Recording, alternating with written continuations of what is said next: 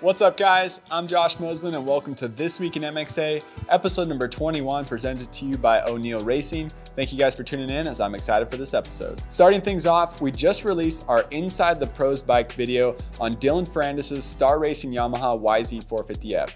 So MXA's Travis Fant, he goes and does this series every year at Supercross and at some of the nationals. He gets up close and personal with the factory bikes. He interviews the mechanics, learns all the details about these things, and brings the videos to you guys, our loyal MXA viewers on YouTube and on our website to give you guys all the details about these bikes. I personally love these videos and we love learning and we love talking about cool technology that's going on the factory bikes and on the upcoming production models that we'll see in the future. So one thing that really stuck out to me was, well, first that he's so picky. This guy is super picky about his front end, super picky about his throttle. They actually trimmed down the right side of his handlebars just to bring his throttle tube in a little bit to make sure his handlebars are super even. So that was surprising to me. Another huge thing I was surprised about was that he's running KYB PSF-1 Air Forks on his 450. So we see KTM, Husqvarna, Gas, the guys that are running WP suspension, all their pros are on coil spring, standard spring forks, right? But the production bikes are coming out with Air Forks. We like the Air Forks, we like the spring forks from KTM. Well, now Yamaha, they sell production bikes with spring forks. SSS spring forks from KYB, we love them on the Yamaha YZ250F and YZ450F. That the Star Racing Yamaha guys are running Air Forks. So I'm a little embarrassed to say that I didn't know about this before, but I figured some of you guys might not know either, so I'm excited to share that information with you guys. I also learned that the Pro Circuit Kawasaki guys, they ran the SSF TAC forks from Showa, the Air Forks, a few years ago, and Ken Roxon won the 2016 AMA Outdoor Nationals in the 450 class on an RCH Suzuki with PSF-1 Air Forks as well. So obviously Air Forks work. They like them because they're a lot lighter. Lighter is always better. We talk about that a lot in our magazine and on our videos. So overall, the Dylan Ferrandis video, his mechanic, Alex Campbell, goes super detailed, super in-depth when describing his bike. So excited to share that with you guys. I think you guys are gonna learn a lot if you check out that video. Next up on the topic list, I got a really cool interview with KTM North America's CEO, John Hinz. So I'm working on a really cool interview for the magazine right now.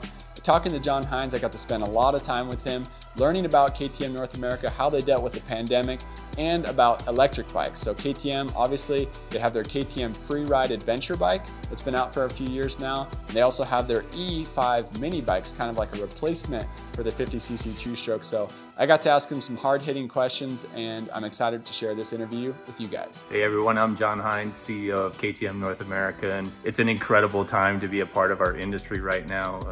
For sure globally, and here in North America, 2020 was a difficult year for a lot of different reasons, but coming out of 2020 and into 21, we've got a lot to be optimistic about. 21 for us is a year of optimism. Our sport is incredibly healthy, our sport is incredibly strong. There's this massive engagement from a new community of motorcyclists. We love seeing it out at the track, all the brand new bikes, the families that are out there with their sons and daughters, they're bringing out their friends and they're enjoying the sport of motorcycling. And we just love being a part of it. We love seeing the growth in the industry right now, and we can't wait to see it continue in this way and continue to grow the sport. Electric vehicles, electric mobility, this is it's a global macro trend. It's happening everywhere in all different segments of business, and we see it as an opportunity to take down some of the barriers to motorcycling and bring in a new generation of riders. So we started actually at the lowest level, down with our little 50cc motorcycle. We brought in an electric motorcycle there, and then we partnered with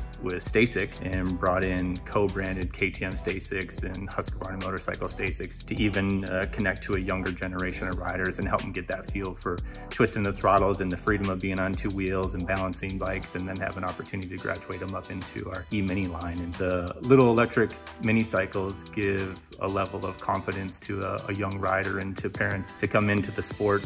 There's no vibration, there's no heat, they're easy to start, easy to charge, and something that they're used to.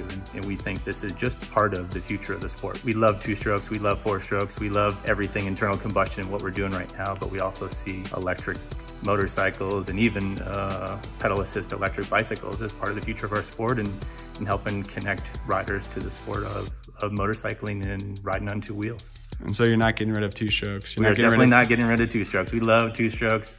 We love four strokes. We're highly engaged, and we're going to continue to develop that product right along with this little electric mini cycle line that we have. Cool, thank you. All right guys, so I was super glad to get that last little bit of information out of John Hinz, hearing that they're not giving up on 2-strokes, they're not giving up on 4-strokes, and honestly, I'm very glad to hear that. Me, being an MXA assistant editor, test rider, I don't want to get rid of those things. It's fun to talk about electric bikes. I think it is cool to add a little bit of electric bikes here and there, help get more people into the motorcycle industry, but 2-strokes are where it's at, 4-strokes are where it's at, and I want to continue riding and racing on those things. Building off of that interview, I got a cool press release coming out of Husqvarna in Europe, talking about their new electric bike line, focusing on urban street models. So Husqvarna has their e-Pelin concept. I'm not sure if I'm saying that right, but it's like their electric street bike.